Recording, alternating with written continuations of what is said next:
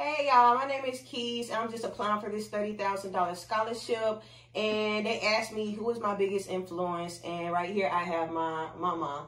So go ahead and introduce yourself. You just introduced me. I'm Mama. All right.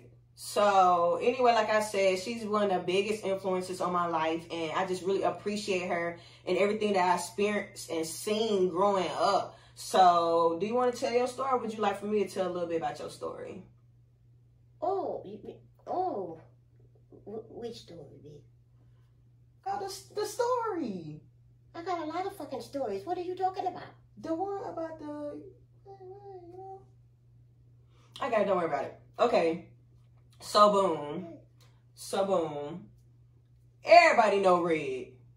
Go ask your grandpas and your grandmas. Everybody know Red all around the country. She was very well known. She was one of the biggest whores of all times. But I can appreciate that. Other people might judge her, but I can appreciate that and that hard work. But that just showed me, I don't want that for myself. You know what I'm saying? So this is my biggest influence. Like, I'm glad I got to see that so I can know, like, I'm going to go to school. I'm going to go to college. You have any final words? Like, that's just how I feel and how you just inspired me to want to go to college. First of all, my business is my business. My business ain't got nothing to do with them. That damn scholarship ain't got shit to do with me in my old age. Yeah, you don't want me to do better though? Yeah, but you do better.